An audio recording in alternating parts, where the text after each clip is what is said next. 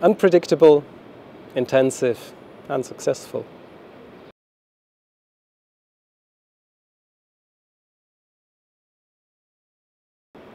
Unpredictable because the geopolitical situation is very difficult right now, and the world situation hasn't really changed.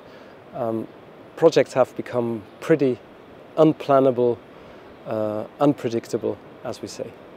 Intensive because the number of discussions and the number of interactions with us has strengthened over the past years, and the need for our services has grown ever since. The need for the economy, the need for tourism, and the need for innovation promotion.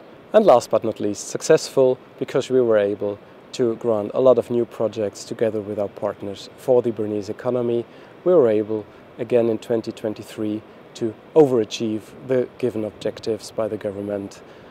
We were able to open up new fields of food tech, of circular economy, and for the startup business. And last but not least, the Special Economic Support Program has come to an end.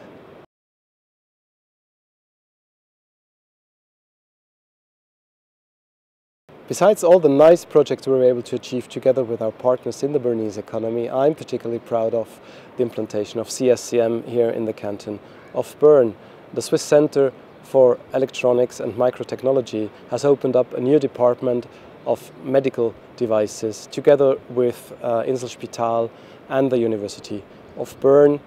And for all this, our cantonal parliament has granted a credit over several years to make it possible.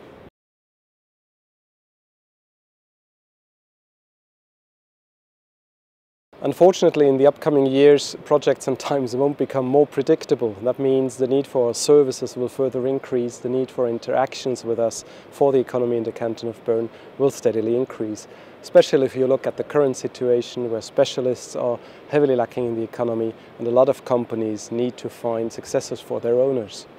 But let's not forget, every challenge is also a chance for more innovation, a chance for new models, for example, circular economic models, and last but not least, a good and fair chance for an even more accessible or approachable public administration.